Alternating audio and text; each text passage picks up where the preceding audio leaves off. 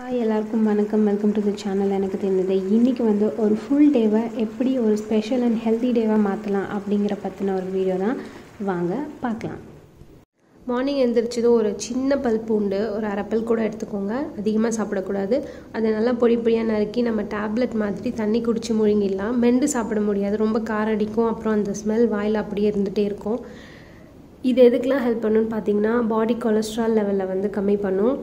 Bad fat இருக்குது இல்லையா, அது வந்து நல்லா ரெடியூஸ் பண்ணும். டயபெட்டிஸ்க்கு வந்து ரொம்ப நல்லது. டயபெட்டிக் இருக்கிறவங்க கண்டிப்பாக சாப்பிடலாம். பட் கேஸ் ட்ரபிள் இருக்கவங்க சாப்பிடக்கூடாது. சாப்பிட்டா வந்து இன்னும் கேஸ் ட்ரபிளை இன்க்ரீஸ் பண்ணும். நல்லா வந்து காலையில் எழுந்திரிச்சதும் ஒரு 1/2 லிட்டராவது தண்ணி வந்து குடிக்க ட்ரை பண்ணுங்கள். அது கூட இதுவும் சேர்த்து வந்து சாப்பிட்ருங்க.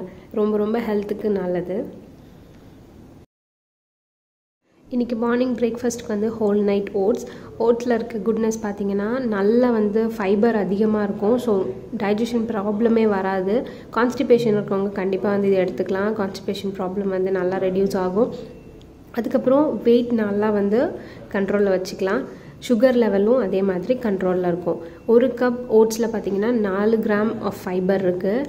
அது மாதிரி எடுத்துக்கும் போது ஃபைபர் அதிகமாக இருக்க ஃபுட் எடுத்துக்கிட்டிங்கனாவே உங்களுக்கு வந்து கான்ஸ்டிபேஷன், டைஜஷன் போல் எந்த பிரச்சனையும் வராது. இது ஹோல் நைட் ஓட்ஸுங்கிறதுனால நீங்கள் வந்து நைட்டே இந்த பவுல் ப்ரிப்பேர் பண்ணி வச்சிட்டிங்கன்னா மார்னிங் எழுந்திரிச்சு சாப்பிட கரெக்டாக இருக்கும். எந்த ஒரு ஃபுட்டுமே நீங்கள் வந்து அதிகமாக கன்சியூம் பண்ணக்கூடாது. எல்லாத்துக்குமே ஒரு சைடு எஃபெக்ட்ஸ் இருக்கும். ஆல்ரெடி சொல்கிறது தான், அளவுக்கு மீறினால் அமிர்தமும் நஞ்சு மாதிரி தான்.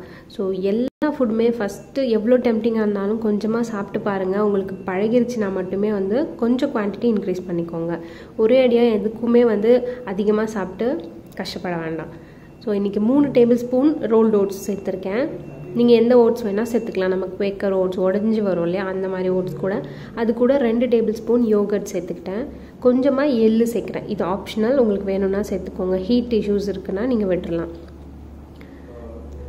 நீங்கள் சியா சீட்ஸ், ஃப்ளாக்ஸ் சீட்ஸ் எது இருந்தாலும் சேர்த்துக்கலாம். இது கூட இன்றைக்கி வந்து நான் மிக்ஸ்டு நட்ஸ் வந்து ஒரே ஒரு டேபிள் ஸ்பூன் அளவுக்கு சேர்த்துக்கிறேன். பாதாம், பிஸ்தா, முந்திரி, அந்த மாதிரி வால்நட் அதெல்லாம் சேர்த்து. அப்புறம் ஒரு 10 கிரேப்ஸ். இன்றைக்கி வந்து என்கிட்ட பைனாப்பிள் இருந்தது, அதனால் நான் கொஞ்சம் பைனாப்பிள் சேர்த்துக்கிறேன் பொடியாக கட் பண்ணி. உங்களுக்கு ஏதாவது 2 ஃப்ரூட்ஸ் சேர்த்துக்கோங்க. ஃப்ரூட்ஸ் இல்லைனா நீங்கள் வந்து ட்ரை ஃப்ரூட்ஸ் கூட சேர்த்துக்கலாம். நான் வந்து இன்றைக்கி ஒரே ஒரு பேரிச்சம்பழத்தை வந்து நல்லா பொடியாக கட் பண்ணி சேர்த்துக்கிறேன். நீங்கள் காஞ்ச திராட்சை இருந்தால் அது கூட சேர்த்துக்கலாம். இல்லை ஆப்ரிகாட், அந்த மாதிரி வேறு எந்த ட்ரைட் ஃப்ரூட்ஸ், ஃபிக் இருந்தால் கூட சேர்த்துக்கலாம். இன்றைக்கி வந்து நான் பால் சேர்க்காமல் தேங்காய் பால் சேர்க்குறேன். இது கொஞ்சம் கெட்டியாக இருக்குது, அதனால் நான் கொஞ்சம் வந்து வாட்டர் ஆட் பண்ணிக்கிறேன். உங்கள்கிட்ட ரொம்ப நார்மல் பால் இருந்தாலும் கொஞ்சம் தண்ணியாக சேர்த்துக்கோங்க. இது கூட கொஞ்சம் தண்ணி ஆட் பண்ணிக்கலாம். ஆட் பண்ணிவிட்டு கொஞ்சமாக உப்பு. நான் இன்றைக்கி சுகர் இல்லைனா வேறு ஏதாச்சும் ப்ரௌன் சுகர் அந்த மாதிரி எதுவுமே சேர்க்கலை. சிரப் கூட எதுவுமே சேர்க்கல. உங்களுக்கு ஸ்வீட்னஸ் வேணும்னா நீங்கள் வந்து ஹனி சேர்த்துக்கலாம். இல்லை மேப்பிள் சிரப், இல்லைன்னா வெல்லம் கூட சேர்த்துக்கலாம், நல்லா தான் இருக்கும். எல்லாம் சேர்த்து நல்லா ஒரு வாட்டி கலந்து விட்டுருங்க.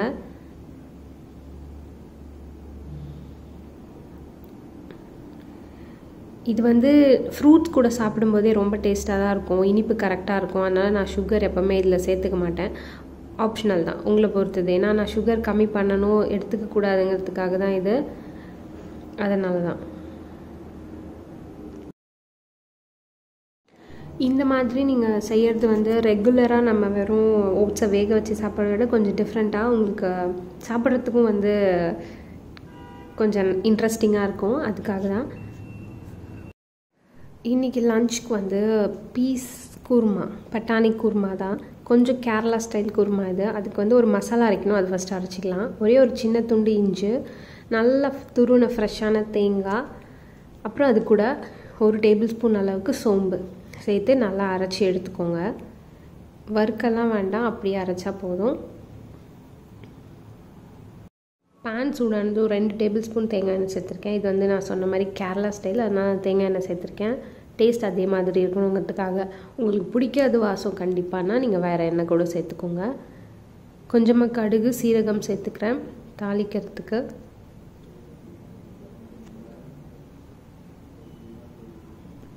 இன்றைக்கி எல்லாமே வந்து நம்ம பொடியாக நறுக்கி தான் சேர்க்க போகிறோம். இது கண்டிப்பாக அரைச்சி சேர்க்காதீங்க, நல்லா இருக்காது. 2 பொரிஞ்சதும் 2 பல் பூண்டு, கொஞ்சம் இஞ்சி, அப்புறம் 2 பச்சை மிளகாய் பொடியாக நறுக்குனது எல்லாத்தையும் சேர்த்துக்கலாம். உங்களுக்கு காரத்துக்கு ஏற்ற மாதிரி பச்சை மிளகாய் சேர்த்துக்கோங்க.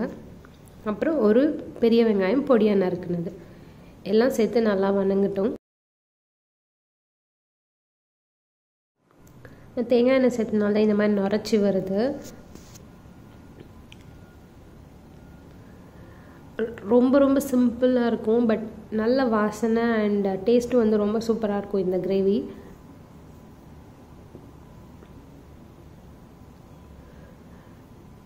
வெங்காயம் நல்லா வணங்கினதும் வந்து நம்ம தக்காளி சேர்த்துக்கலாம். நீங்கள் வெங்காயம் எவ்வளோ சேர்க்குறீங்களோ அதே அளவு தக்காளி சேர்த்துக்கிட்டிங்கன்னா கரெக்டாக இருக்கும்.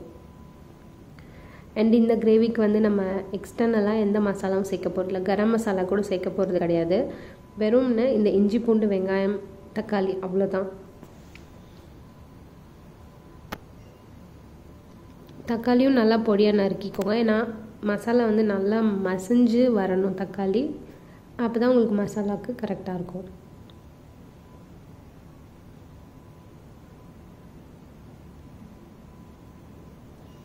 இன்றைக்கி வந்து நான் ரைஸ் செய்யலை, ஆஃப்டர்நூன் வீட் பரோட்டா தான் செய்ய போகிறேன். அதுக்காக தான் இந்த கறி செஞ்சிட்ருக்கேன்.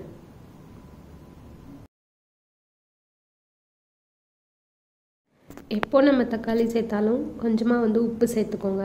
உப்பு சேர்த்து வணக்கினீங்கன்னா ஈஸியாக வந்து தக்காளி நல்லா சீக்கிரமாக வணங்கிடும்.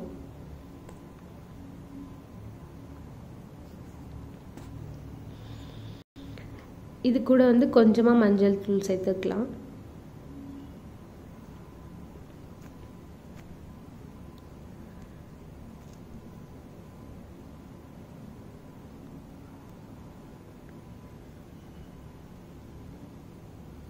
இன்றைக்கி வந்து நான் ரைஸ் செய்யலை, ஆஃப்டர்நூன் லஞ்சுக்கு வந்து வீட் பரோட்டாவும் இந்த பீஸ் கறியும் தான். இது சப்பாத்தி கூட பரோட்டா கூட ரொம்ப ரொம்ப நல்லாயிருக்கும்.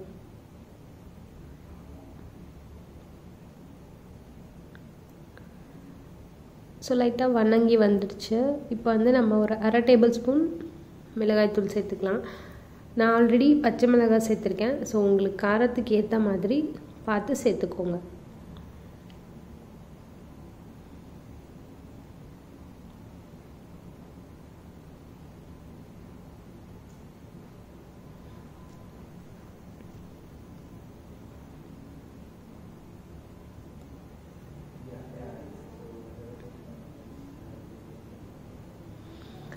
இப்போ மிளகாய்த்தூள் சேர்த்துட்டு கொஞ்சம் பச்சை வாசம் போட்டோம். ஆல்மோஸ்ட் நல்லா வந்து எல்லாமே கலந்து வந்துடுச்சு. இப்போ நம்ம அரைச்சி வச்சுருக்கோம் இல்லையா, தேங்காய், சோம்பு, இஞ்சி எல்லாம் சேர்த்து அந்த மசாலாவை சேர்த்துக்கலாம்.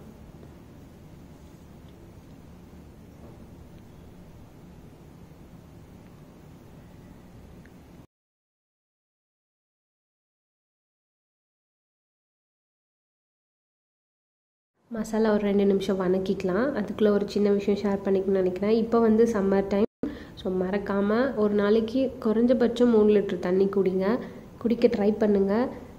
பண்ணாதவங்க இனிலேருந்து ஸ்டார்ட் பண்ணுங்கள். ஏன்னா தண்ணி நீங்கள் எவ்வளோக்கு எவ்வளோ குடிக்கிறீங்களோ அந்தளவுக்கு உடம்புல இருக்கிற நச்சுக்கள்லாம் வந்து வெளியேறும். தண்ணி குடிக்காமல் போகும்போது நமக்கு நிறைய பிரச்சனைகள் வரும். அது நீங்கள் லாங் டர்மாக விடும்போது ரொம்ப ரொம்ப கஷ்டமாக இருக்கும். ஸோ இப்போ மசாலா நல்லா வணங்கிடுச்சு. நான் வந்து பட்டாணி சேர்த்துக்கிறேன். பட்டாணி வந்து நான் காஞ்ச பட்டாணி நைட் ஃபுல்லாக ஊற வச்சுட்டு காலையில் செய்கிறதுக்கு முன்னாடி 4 விசில் வச்சு எடுத்திருக்கேன். நல்லா இந்த மாதிரி மசிகிற அளவுக்கு வேக வச்சுக்கணும். உங்கள்கிட்ட பச்சை பட்டாணி இல்லைனா ஃப்ரோசன் இருந்தாலும் இதே மாதிரி வேக வச்சு எடுத்துக்கோங்க.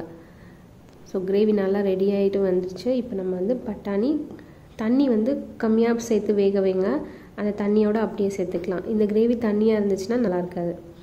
நான் பட்டாணிலே கொஞ்சம் வந்து உப்பும் சேர்த்துருக்கேன், அதனால் உப்பு செக் பண்ணிவிட்டு நம்ம வந்து கடைசியாக சேர்த்துக்கலாம்.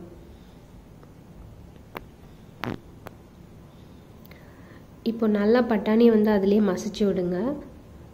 ரொம்ப மசியணும்னு அவசியம் இல்லை, லைட்டாக மசிச்சு விட்டிங்கன்னா கிரேவி வந்து நல்லா திக்காக ஆரம்பிச்சிடும். நான் சொன்ன மாதிரி இந்த கிரேவி தண்ணியாக இருந்தால் நல்லா இருக்காது.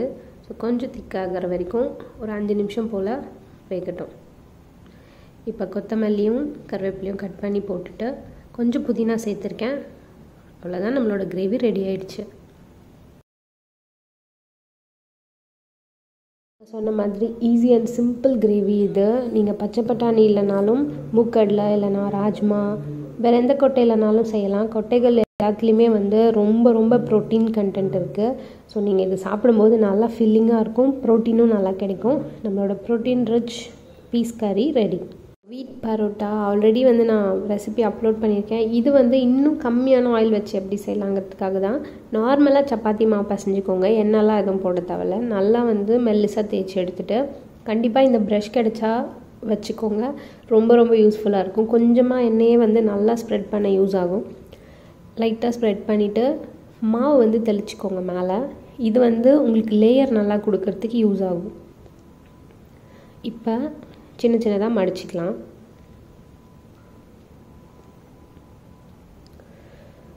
ரொம்ப டேஸ்ட்டாக இருக்கும், ரொம்ப ரொம்ப சாஃப்ட் அண்ட் சூப்பராக இருக்கும். ஸோ இப்படி மடிச்சுட்டு நம்ம பரோட்டாவுக்கு சுருட்டி வச்சிடலாம். இப்போ நான் மற்ற எல்லா மாவும் ரெடி பண்ணுற வரைக்கும் இது இருக்கணும். அதனால் காயாமல் இருக்கிறதுக்காக கொஞ்சமாக எண்ணெய் லைட்டாக மேலே ப்ரஷ் பண்ணி விடுறேன்.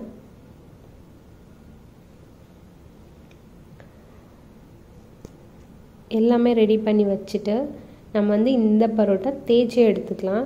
தேய்ச்சாலுமே நல்லா லேயர்ஸ் கிடைக்கும். இது மைதா மாவு கிடையாது, அதனால் ரொம்ப சாஃப்டாக இருக்காது. ஸோ நம்ம நல்லா மெல்லிசாவே தேய்ச்சி எடுத்துக்கலாம்.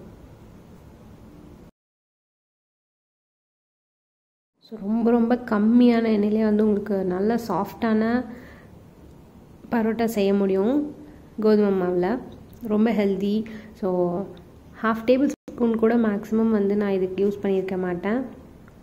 இப்போ தேய்ச்சி முடிச்சுட்டு நான் உங்களுக்கு சுட்டுட்டு காமிக்கிறேன் எப்படி இருக்குன்னு பாருங்கள்.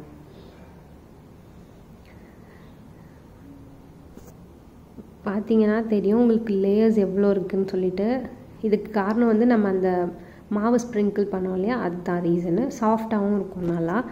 ஸோ நல்ல ஃபைபர் அதிகமாக இருக்கிற கோதுமை மாவு தான் இது. நீங்கள் சலிச்சு எடுக்கணும்னு அவசியம் கிடையாது. கோதுமை அந்த திப்பியோடு அப்படியே நீங்கள் சேர்த்துக்கலாம். அது கூட நம்மளோட நல்ல ப்ரோட்டீன் இருக்கிற பட்டாணி குருமாவும் ரெடியாக இருக்குது. So yummy lunch ready.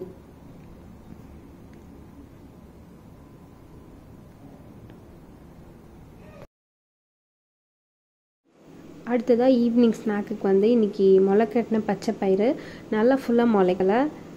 But இது நான் 2-3 நாளைக்கு சேர்த்து ஊற வச்சுருக்கேன். ஸோ அடுத்தடுத்த நாள் முளைக்கும் போது அது கரெக்டாக இருக்கும்.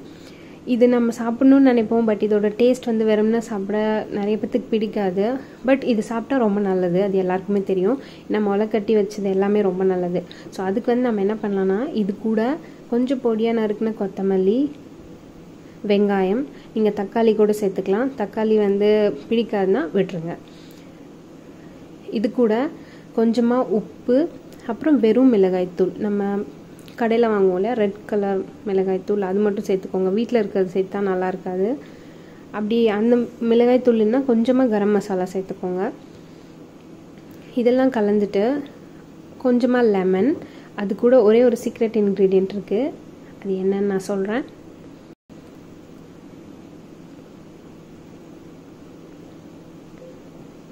இதெல்லாம் சேர்த்துட்டு கடைசியாக கொஞ்சமாக வறுத்த வேர்க்கடலை சேர்த்துக்கலாம்.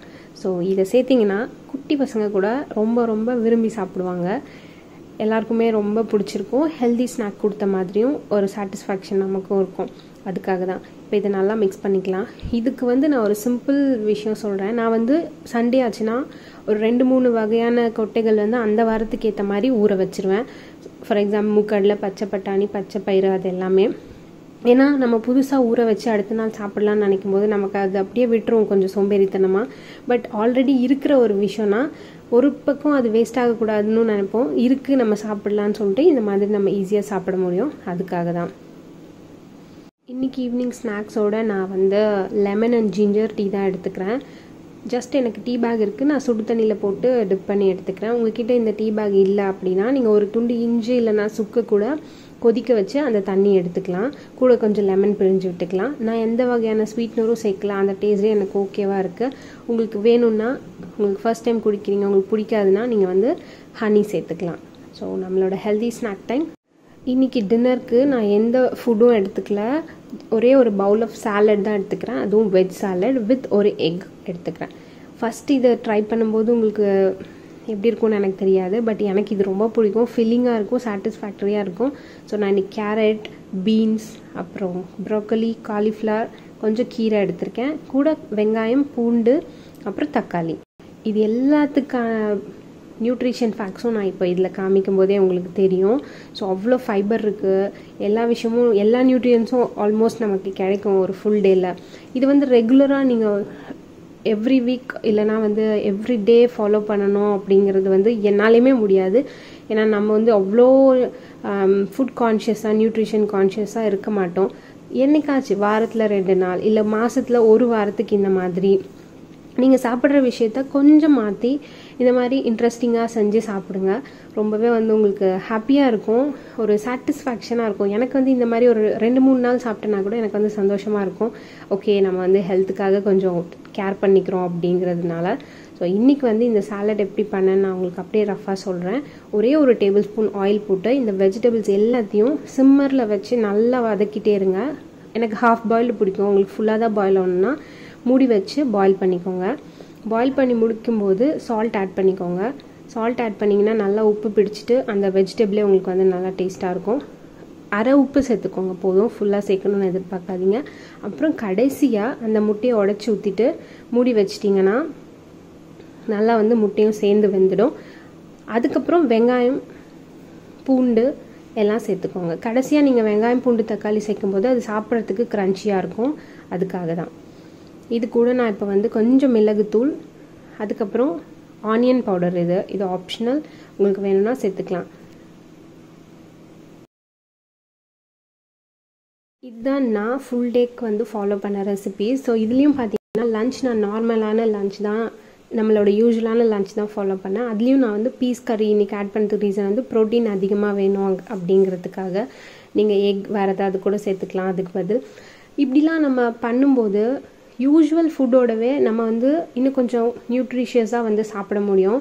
நம்ம கம்ப்ளீட்டாக அவாய்ட் பண்ணி ஃப்ரூட் டயட் அந்த மாதிரி இல்லைனா வேறு ஏதாவது டயட்டே ஃபாலோ பண்ணால் நம்மளால் கொஞ்ச நாள் ஃபாலோ பண்ண முடியும், அதுக்கப்புறம் விட்டுருவோம். ஸோ இந்த மாதிரி ரெகுலர் ஃபுட் கூடவே நீங்கள் வந்து சேஞ்சஸ் அடாப்ட் பண்ணிக்க பழகிக்கோங்க. நான் வந்து கொஞ்சமாக ரைஸ் எடுத்துகிட்டு அதிகமாக காய்கறி எடுத்துக்க ஆரம்பிப்பேன். அப்போ வந்து பார்த்திங்கன்னா நேச்சுரலாகவே எனக்கு வந்து வெயிட் லாஸ் இருக்கும் இந்த மாதிரி ஃபுட்ஸ்லாம் ஃபாலோ பண்ணும்போது. எனக்கு இது ஒர்க் ஆச்சு. ஸோ நான் உங்கள் கூட ஷேர் பண்ணுறேன். எல்லாருக்கும் ஒர்க் ஆகும்னு கிடையாது, பட் இப்படி சாப்பிட்றதுனால எந்த விதமான பிரச்சனையும் யாருக்கும் வராது. நீங்கள் மெடிக்கேஷனில் இருக்கீங்க, ஏதாவது உங்களுக்கு வந்து காம்ப்ளிகேஷன்ஸ் இருக்குன்னா நீங்கள் இதெல்லாம் ட்ரை பண்ணாதீங்க, டாக்டர்ஸ் அட்வைஸ் எடுத்துக்கோங்க.